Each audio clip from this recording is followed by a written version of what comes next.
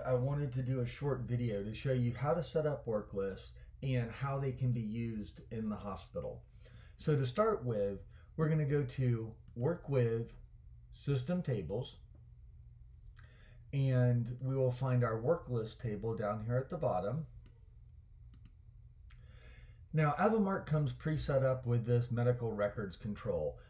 Some people use it, some people don't, but what I find work lists most useful for are tracking phone calls or notes or follow-ups or things like that. So typically what we have, or what I set up, is one for the HM, and we'll go ahead and put that code in there, give it the manager's.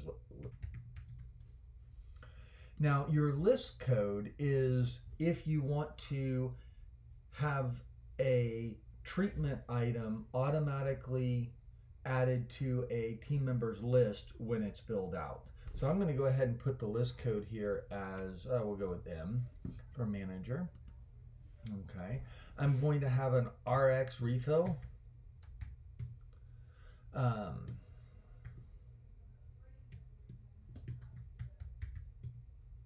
And we'll just go R for that code. We can have a Dr. A.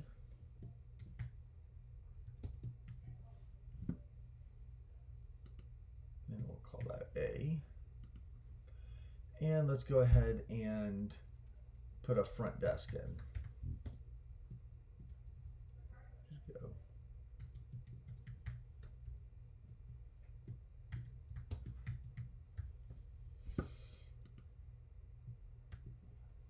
Okay, so here we have 4 lists or work lists that we just created, and this is their list code. The other thing that I want to do is I want to look at this and make certain that we are have it in the sequence that we want. So I'm going to go ahead and drag sequence up here. So this way I can see that medical records will always be the top one. So let's go ahead and change that one.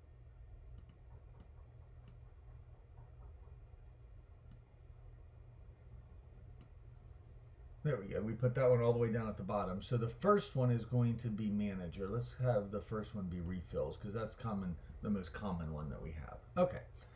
There we go. So we've set up our work list. Now you can get to work list by either going to client and work list, and then you will choose the work list that you want. Or in the patient area, if you right click and go to lists, it is right here. So let's go ahead and start with a refill. This is kind of the way that I envision these things happening in a hospital.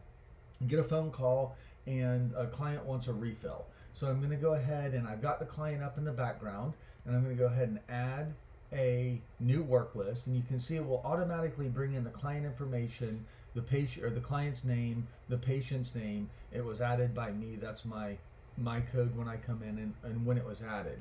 And here I can type in, you can do Control D for date and timestamp, but since I created it, it already has that. And we can go refill, heartworm prevention, and I can hit OK. So now that added that to the refill work list. And as a technician, if I was assigned to refilling prescriptions, I would be constantly checking the refill list to find out if there was anything that needed to be done. And I would come in here and I would just choose refills. I can see that that refill is here. I'm going to go ahead and accept that because I'm going to deal with it. And let's open it up. And you can see that now it said that it's in progress at 150. I'll look into this patient. I can do either one of 2 ways: search for them or right click and open patient, and there they are. And then I could do whatever research I needed to do. So let's go back to work list. So let's say this pet needs a doctor's approval for refill. So what I would do is need doctor approval, and I would shift this to Dr. A's work list and hit OK. So now when I go back to my RX refill list, it's gone off of my list and it's now on Dr. A's list. So Dr. A would get notified that she's got something that she's got to do. She would go there, open it up, research the patient, and then when she's done, she can say approved and move it back to the refill technicians list. And the refill technician then can go in, see that it's back on her list or his list, go ahead and complete it, and when it's done, what we would do is we would go ahead and post it to the patient. So now I'm posting it to the patient, and you can see that here is the note from the work list, and it was created by me for an RX refill. These were the notes that went along with it. So this makes a really easy way to give phone messages, to deal with callbacks, those types of things without creating paper messages that are frequently lost or stuck on a board or something like that forever and ever.